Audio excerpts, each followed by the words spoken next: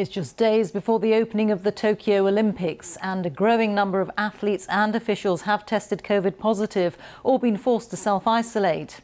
In the Olympic Village, 2 players and a coach for the South Africa men's football team have the virus, and 6 Team GB athletes and 2 staff members are also isolating at their training camp after a person tested positive on their flight to Japan. Despite the worsening COVID situation in the city and widespread public opposition to the Games, the governor of Tokyo has told the BBC it would have been worse to cancel. From Tokyo, Rupert Wingfield-Hayes reports. With 5 days to go, the anti-Olympic protests are not going away.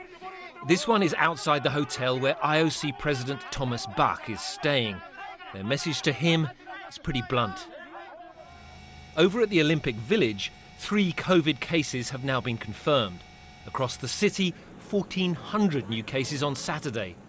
Despite this, when I sat down with the governor of Tokyo, she told me the Games must go ahead.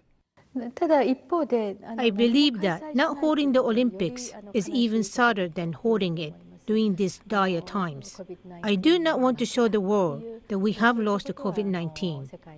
There's still meaning in holding the Olympics in Tokyo despite the current situation. This was Wembley Stadium in London a week ago. But with just 20% of Japanese vaccinated, there will be no scenes like this in Tokyo's Olympic Stadium.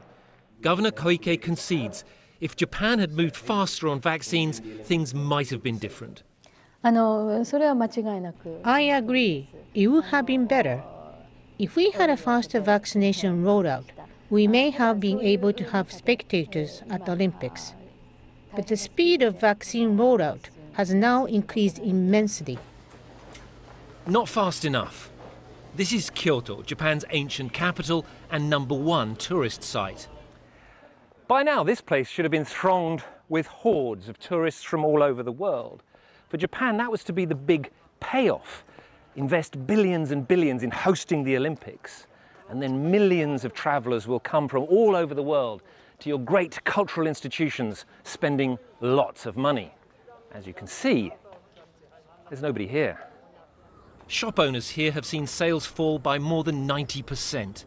It is the government's fault. Look at the other countries like the UK and Taiwan. They seem to be doing well. But look at Japan. I cannot believe we call ourselves a developed country. Back in Tokyo, hundreds of athletes are now arriving each day. It's now clear that some of them will be carrying COVID. The IOC's assertion that the Games represent zero risk to public health is already starting to look flimsy. Rupert Wingfield-Hayes, BBC News, in Tokyo.